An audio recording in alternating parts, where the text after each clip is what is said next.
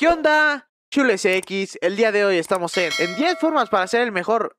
Para ser mejor en Survival Minecraft. Pensaba que decía para ser el mejor. No, vamos a ver qué onda, mejorar. A ver, vamos a checar, güey. Denle like, suscríbanse y pues vamos a ver qué formas dice y si estamos de acuerdo o si no. ¡Vamos a empezar! Todos en algún momento hemos jugado una partida de supervivencia. Sin embargo, ya sabes cómo dice el dicho. Ajá. Todos los días podemos aprender algo nuevo. Y aunque tú te creas el mejor en modo supervivencia, verás que todavía existen muchísimos otros trucos. Nah, yo no soy el mejor ni de cerca, güey. Ni de cerca, güey. Porque para ser mejor en un survival ya hay que meterse en el técnico, güey. ¿Sabes?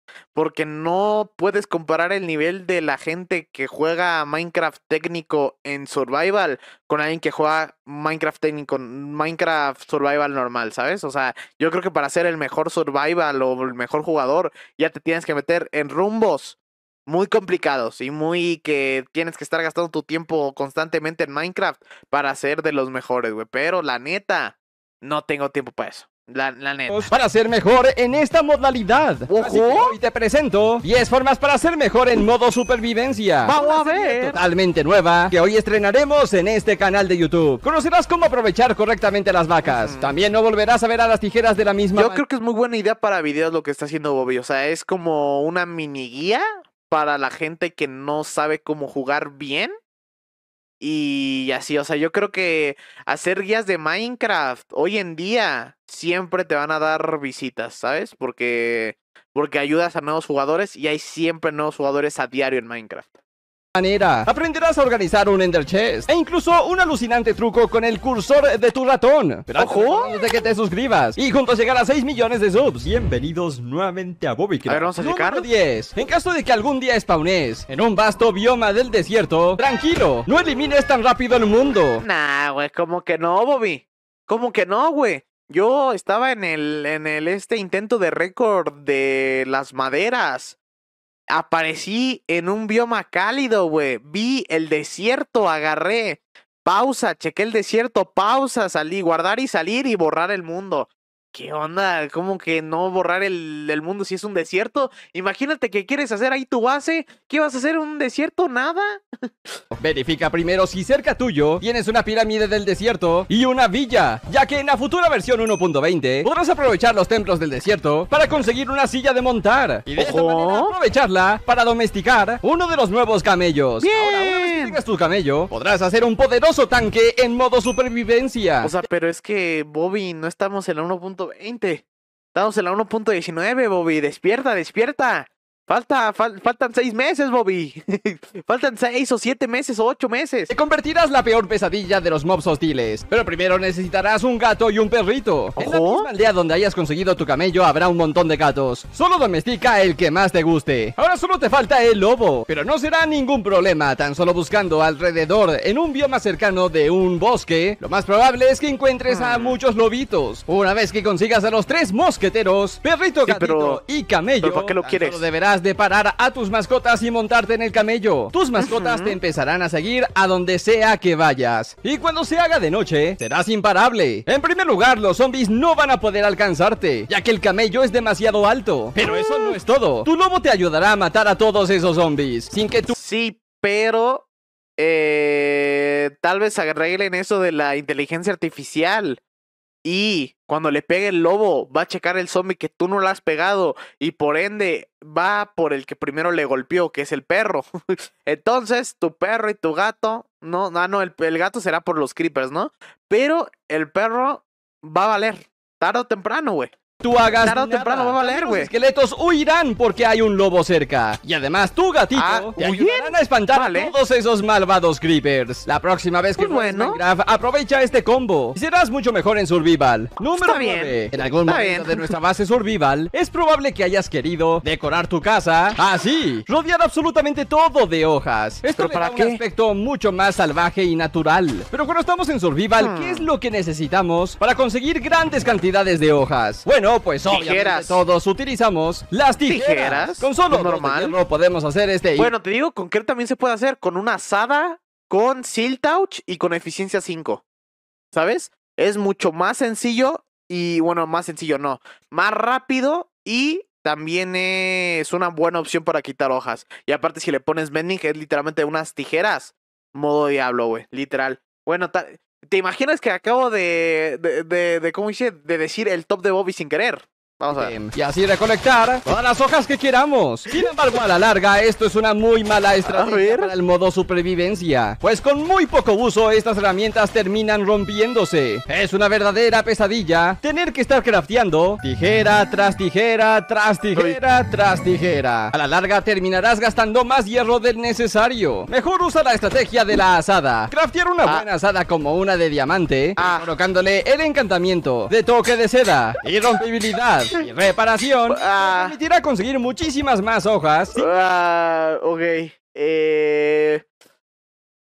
Bueno, pues a comer, güey. A comer, güey. A comer para TikTok, güey. Ándele. A comer para TikTok, güey.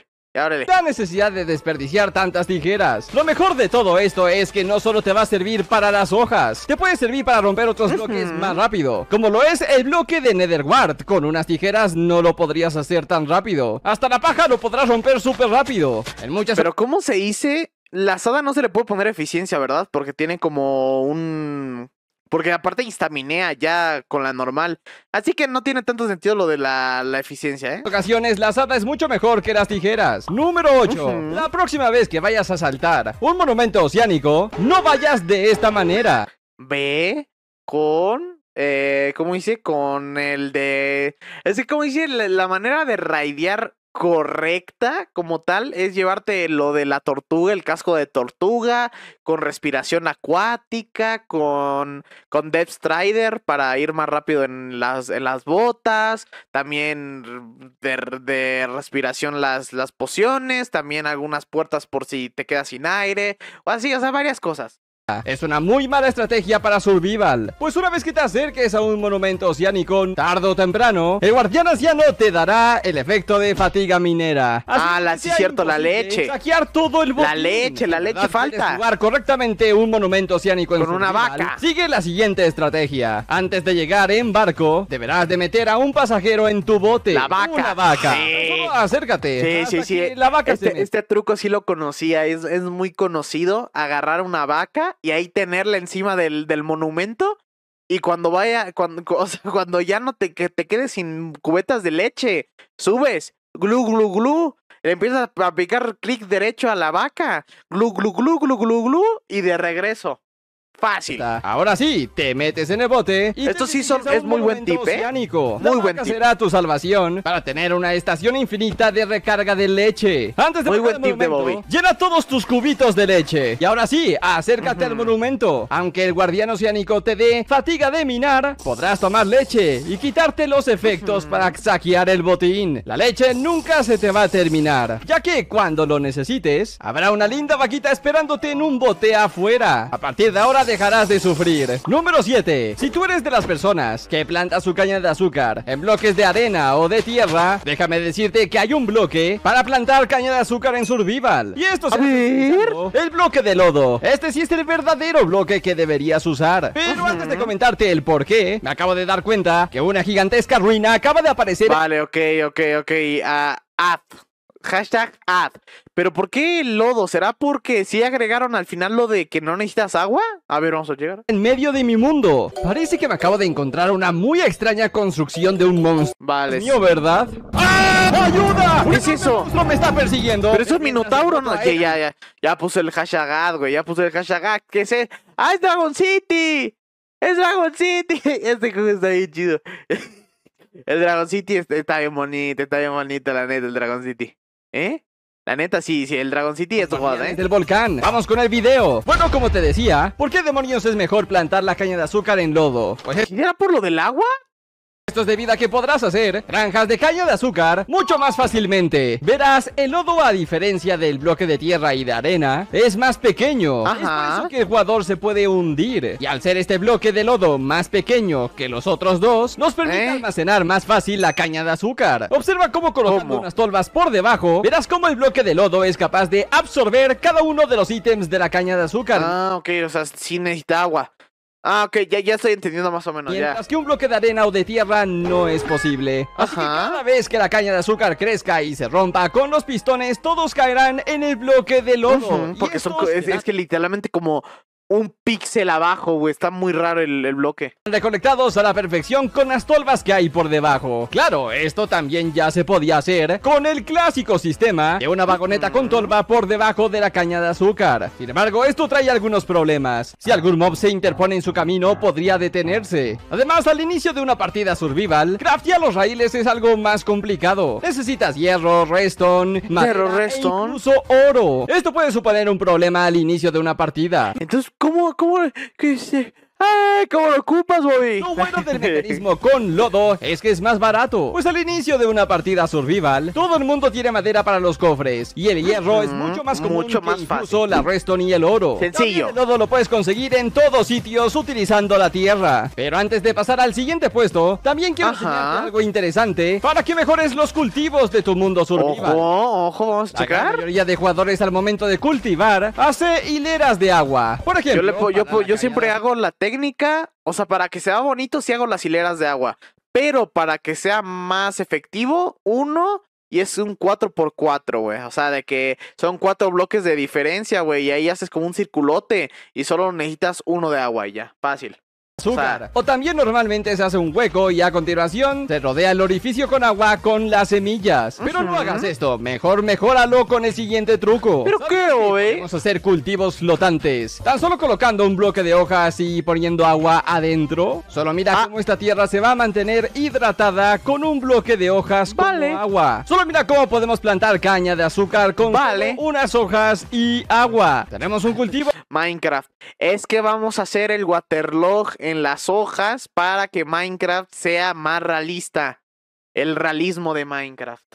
Flotante. En vez de que tu plantación se vea así, con un bloque de hoja se verá así. Este sistema es muchísimo más compacto que tener que hacer un borde para que el agua no se salga de su sitio. La diferencia es totalmente abismal. Eso sí, hay una mala noticia. Esto no funciona en Minecraft Bedrock. Número 6. ¿Cómo? Cuando creas un mundo survival es importante. Ahora ya se hizo al revés, güey. ¿Qué? Importantísimo que te memorices dos números. El número 24 y el número 35.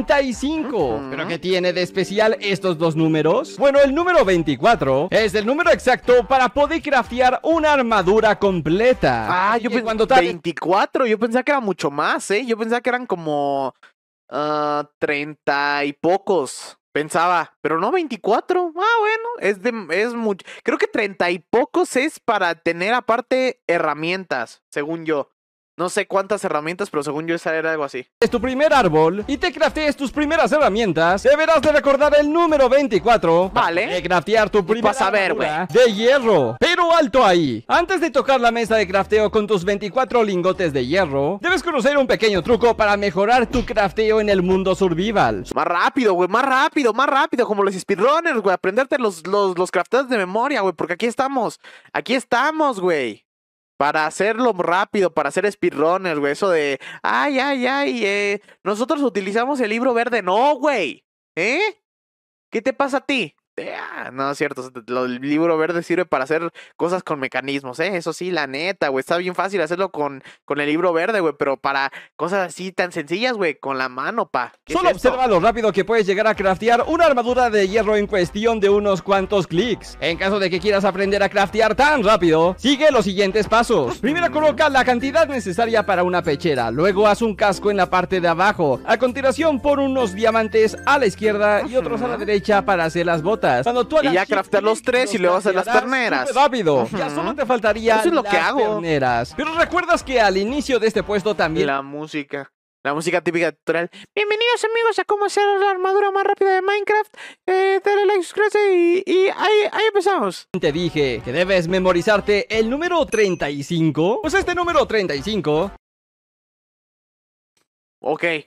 Chavales, creo que sí lo tenía bien, güey. Dije 30 y pocos, güey. Chavales, creo que sí lo voy a tener bien porque es la armadura más las herramientas, güey. Según yo. Vamos a ver. Es la cantidad necesaria para poder craftearte toda una armadura completa de un material y además también todas sus herramientas como espada.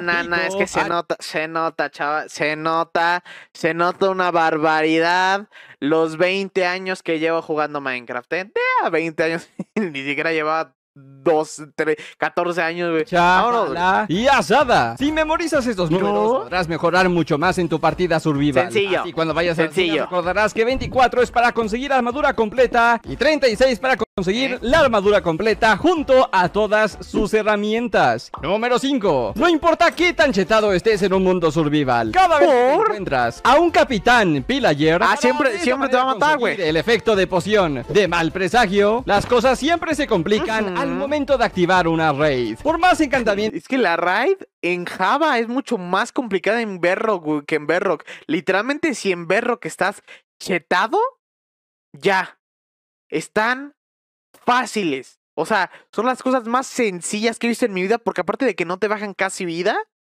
puedes estar ahí saltando entre medio de 10 güeyes, así, dando críticos, güey, y está sencillísimo, güey. Que tengas, los saqueadores son un dolor de cabeza, por lo que te voy a enseñar una manera para sobrevivir a estas raids muchísimo más fáciles, sobre todo cuando llegan los asquerosos devastadores. Deja de perder el tiempo intentando acercándote, tampoco desperdicies todas las pocas flechas que te quedan. Como que las flechas, ahí cuando estás súper cheto en las, ¿cómo dice? En las raids, güey. Infinidad, güey, te subes en un pilar, güey, y adiós, matas a los evokers desde lejos, a los vindicators desde lejos, a los pillagers desde lejos y a los ravagers desde lejos, ya todo desde lejos, y aparte vas a estar en una altura donde los evokers no te pueden sacar a los vexes y ninguno te puede alcanzar. Fácil, sencillo, ¿por qué? Porque soy pro. Intentando matarlo. Tampoco huyas de él haciendo un pilar hacia arriba, porque lo más seguro es que te alcance. Pues, aunque estés a 4 bloques de distancia, no eres capaz de pegarle. Con un arco, con un arco, con un arco. Porque sí, o sea, eso de hacer un pilar, güey, solo que seas literalmente un vato haciendo sprint bridging de esos de los puentes súper rápidos. No lo hagas, güey, mejor súbete a una casa, güey, sé lo que te digo, güey. Súbete a una casa, hazme caso, güey.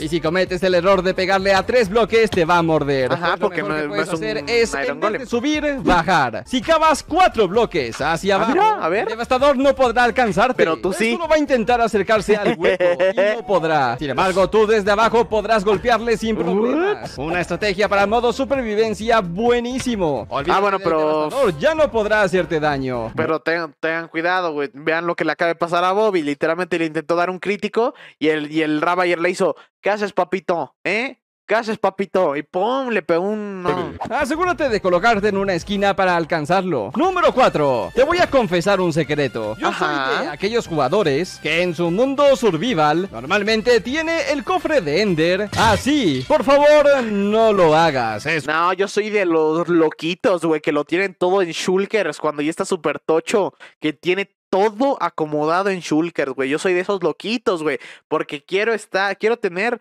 mi cofre, o sea, mi Ender Chest, lo quiero tener al 100. Lo quiero tener bien acomodadito con shulkers de diferentes colores. Yo siempre el rojo o lo ocupo para la redstone o lo ocupo para los cohetes. Ahí tienes los cohetes de ¿cómo dice? De duración de vuelo 3. También con un poquito de caña de azúcar, con un poquito de papel y con un poquito de pólvora. Punto. Y ya las demás pueden ser de cualquier color. Yo creo que lo importante de redstone lo pongo o con gris o con blanco, no sé por qué hago eso, pero así lo pongo. Y tengo siempre un kit de salvación ahí en mi Ender Chest con el color azul marino. Bien, o sea, yo tengo todo preparado, güey. Es un error. Pues podemos mejorar muchísimo más nuestro cofre de Ender en Survival. Verás, la comunidad inglesa constantemente se queja de el poco espacio de inventario que tenemos cierto, hoy en día. Pues considerando que cada año se añaden más bloques, o sea, yo estoy de acuerdo con eso. Se está saturando. Cada vez es más complicado llevar todos los bloques de construcción que queremos. Sin embargo, este supuesto problema de inventario realmente se puede solucionar usando correctamente el Ender Chest. Lo único que tienes que hacer es pasar de esta organización a una como esta. Esa yo la tengo, güey. Te pueden caber más de 1728. De todas maneras, no es cómodo. No es cómodo al momento de construir, no es cómodo al momento de craftear y no es cómodo al momento de estar jugando así bien, ¿sabes? Porque sí, tienes todo en shulkers, tienes todo eso, pero ¿qué tal que estás intentando construir de manera sencilla y tienes que estar parándote cada 2 segundos para sacar de tu shulker las cosas que tienes guardadas? ¿Sabes? Porque no te da el inventario, porque tienes más cosas en el inventario que son importantes para sobrevivir, ¿sabes? Pero al final del día yo estoy de acuerdo con esas quejas del inventario, porque siento que en cualquier momento eso de las shulkers todavía va a faltar espacio, ¿sabes? Porque hay demasiadas cosas que están, bloques que están agregando y pues el inventario no da. Ya no es Minecraft 2013, 2014 que tenía cosas que pues puedes hacer lo que quieras en tu inventario. No, ya se duplicaron esos bloques, entonces pues ni modo, pa. Ítems, pero con uno lleno de shulkers te pueden caber más de 46,000 ítems. Tan solo teniendo un pico de toque de seda, puedes llevarte el cofre de Ender y así viajar por tu mundo con todo un inventario vacío pero lleno de shulkers. Cada uno tendrá todo lo necesario para un survival. Eso yo lo hago y con colores. A pensar lo siguiente: imagina que también llenas de shulkers todo tu inventario de jugador. Estaríamos hablando de un almacenamiento de 105,408 ítems. Ahí venimos con lo mismo, no es cómodo. O sea, ahí venimos con lo mismo. Aquí sí difiero con la opinión de Bobby, con lo que dice. Difiero porque eso solo te serviría si estás cambiando, imagínate, de un almacén a otro. O de una casa a otra. Pero si quieres cambiar, si quieres estar construyendo, si quieres estar, no sé, güey, crafteando cantidades inhumanas de cosas de redstone, no te va a dar el espacio si tienes todo lleno de shulkers en el inventario. O sea, ahí sí difiero totalmente a Bobby, la verdad. Teniendo una buena organización con tu Ender Chest y también con tus shulkers, entonces no tendrás ningún problema de inventario jamás. Yo nunca ordenaba mi cofre de Ender, te soy sincero. Yo sí, desde un principio. Hemos hablado de una buena organización de cofres de Ender y de shulkers. ¿Acaso no te parece hermoso los shulkers de color lima? No. A mí me encanta el color verde. Solo basta con ver mi canal de YouTube. No, güey, yo no. Pero hay un problema del color lima. Es demasiado caro de craftear. Y en caso de que lo necesites en enormes cantidades, ¿pero por qué? Necesitarías conseguir muchísimo tinte verde y muchísimo tinte blanco. Papi, lo agarras, güey, lo haces en una granja de tintes, ¿no es cierto? Porque ahí en la granja de tintes, ¿qué vas a hacer en la granja de tintes, güey? Nada, güey. Ahí vas a necesitar cactus y huesos, punto. Eso significaría tener que construir una granja de cactus para primero conseguir el tinte verde y luego una granja de esqueletos para conseguir un montón de huesos y así convertir el tinte blanco. Pero siento que deberían de añadir más tintes con las flores. Yo creo que deberían de añadir una del color blanco, otra de colores, o sea, de colores ya hechos, pero claros, porque pues ya, güey, ya que sea más fácil, güey, que sea más sencillo conseguir colores, güey, porque eso de estar haciendo una granja de flores que no funcionan para nada bien en Minecraft, güey, después tener que estar consiguiendo tintes de donde tú quieras, güey, ¿sabes? No, yo creo que Lima, no sé yo creo que es que el cactus ya es muy viejo, ¿sabes? Ya es algo que se podría actualizar, pero entendería a la gente que se quejaría de eso, porque diría, es que estás haciendo más fácil el juego. Pues ni modo, ni modo, no sé, güey, o sea, no sé qué decirte, güey, no sé para qué tú, jugador tryhard, vas a necesitar un color lima, o un color, o un color, no sé, blanco, güey, o un color gris claro, güey, ¿sabes? No entiendo para qué lo usarías. Pero si quieres mejorar en modo supervivencia, no hagas eso. Mejor móntate en un barco y encuentra un pepinillo de mar. Una vez que tengas los pepinos, también llévate un coral. Haz un hueco, coloca un coral, ponle un pepino de mar, llénalo de agua, haz un agujero, llénalo de corales de mar, pon agua y finalmente un pepino. Al editor se le fue porque se le secó el corral al Bobby. Ahora lo único que tendrás que hacer es hacer clic derecho con polvo de hueso. Empezarás a farmear también es cantidad de pepinos de mar. Y todos esos pepinos de mar deberás de quemarlos y así conseguir un montón de tinte lima gratis. Mira. 2. Ojo. Bueno, entonces olviden lo que acabo de decir. Sí existe Lima. Me acabo de enterar con este video. Recuerden, aunque lleves jugando 10 años a Minecraft, siempre aprendes cosas nuevas. Yo, por ejemplo, eso no tenía ni idea. Porque no uso colores. Yo no sé construir. ¿Acaso te gusta decorar con telarañas en survival? Solo míralas, son hermosas. Pero si bien sirven como buena decoración de Halloween, es bastante difícil encontrarlas. Al inicio de una partida los podremos encontrar en unas minas abandonadas. Pero estas minas abandonadas pueden llegar a ser muy difíciles de encontrar. Pero ¿sabías que en Minecraft Java Edition existe una manera para poder encontrar minas abandonadas súper fácil? A ver. Te advierto que el 90% de jugadores no conoce este truco. Yo la verdad es que no conozco típicos trucos de haz esto para encontrar tal cosa. No, güey, yo bajo y si tengo la suerte encuentro una mineshaft, sale. Pon mucha atención. Imagina que estoy en mi mundo survival intentando encontrar una mina abandonada. Lo único que tengo que hacer es presionar la tecla Shift y a continuación el F3. Te va a salir un círculo como este. Lo primero que tienes que hacer es buscar tick. Como puedes ver, el tick es número 4, así que presiona. Sí, o sea, es que esos son como todos los que está usando, todo lo que está usando el juego, ¿no? La tecla 4 cambiará de color y de menú. Ahora nos vamos a Level, que tiene la tecla 1, así que presionamos la tecla 1. Finalmente aparece Entities, que tiene un número 1. Presionamos otra vez la tecla 1 y ¡voilá! Aquí ahí están todas las que hay, güey. nos sale toda una lista completa de todos los mobs de Minecraft cercanos a nosotros. Observa cómo hasta abajo dice Chest Minecart, es decir, una vagoneta con cofre. Pues sí, porque los Minecarts con cofre, los Minecarts en general son entidades, güey. Amigo, esto no lo sabía, güey. Cerca de mis chunks, entonces, si nos vamos abajo, podremos ver cómo hay una vagoneta, literal. Eso ya es de muy loquito, la mineshaft no está siempre abajo tuyo, sino que está en todo el área que estás cargando. Si yo, por ejemplo, me voy bastante lejos y justo por aquí hago el truquito, observaremos que también me dice que hay una vagoneta con cofre. Así que vamos a ir abajo. Vale. Pues por aquí cerca debería haber una mineshaft. Sí, justo a unos bloques, aquí está. Número 1. Te voy a enseñar cómo Esto ya está bien loquito. Esto ya es de persona que se fija en todo lo de Minecraft, güey. Yo quiero saber algo así. Encuentra este bioma, baja y vas a tener una mineshaft de un 60% de probabilidad, güey. El sensor de tu ratón está chetísimo. Y sí, esto funciona para Java y para Bedrock. Quiero que notes algo bien curioso. En Minecraft Java Edition, cuando yo abro el inventario, mi ratón siempre estará mirando este slot. ¿Observas cómo siempre que abro el inventario está en este slot? Poner un tótem o algo así, ¿no? Para cluchear o algo así. Un barco, ¿cómo dice?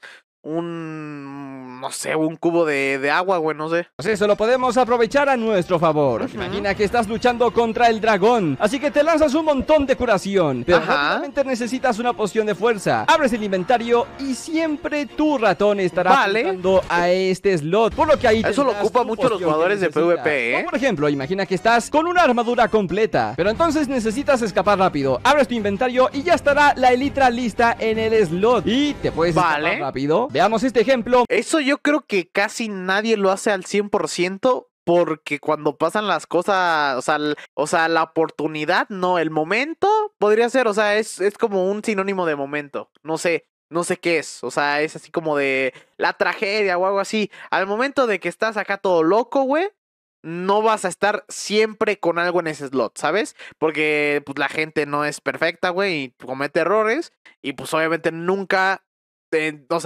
el 100% de las ocasiones vas a tener ahí en un momento de dices, ay, wow, aquí lo tengo, güey, porque o lo habrás usado o lo habrás cambiado de slot sin saber, güey, o sea, ahí puede pasar de todo, o sea, yo creo que esto es más para gente que a la primera vez que hacen algo, güey, porque yo creo que para todo el tiempo no va a ser posible. Más rápido. Yo dejo mi elitra en este slot, así que voy caminando y ya puedo rápidamente cambiar. Puedes ver cómo siempre me abre el inventario en este slot. Imaginemos que ahora dejamos un poco de madera justo en ese slot. Entonces yo cuando abra, ¡pum! Ya tengo lista la madera. Ahora vamos a Bedrock. Pues bien. A Bedrock esto es algo diferente. Cuando tú abres el inventario y colocas tu ratón en el slot primero y lo cierras, siempre tu ratón va a aparecer. O sea, eso es como personalizable. personalizable, güey. Ahora yo voy al lo mismo del otro costado y cierro mi inventario, me empiezo a mover. Cuando lo abra, mi ratón estará apuntando donde lo dejé antes. O sea, es lo mismo, solo que personalizable, güey. Por favor. Imagina que elegimos el slot de en medio para hacer un slot de emergencia. Estamos batallando. También eso lo puedes usar para cuando, pues, por ejemplo, en el PvP, agarras, güey, tienes todas las pociones ahí de curación y literalmente solo mueves el mouse para la derecha, así. Y ya todo loco, güey. Abrimos inventario y ¡pum! Ya lo tenemos listo a la mano. Una vez más, gracias a Monster Legends por patrocinar este video. Ah, era el Monster Legends, güey. Yo pensaba que era el Dragon City, güey. Bueno, es de los mismos creadores, güey. Pues muchas gracias, Bobby, por el video. Muchas gracias, Chule CX, por ver el video conmigo. Muchas gracias a todos los que están aquí en el chat. Denle like, suscríbanse. Y pues nada, nos vemos en el próximo videazo. Adiós. Bye.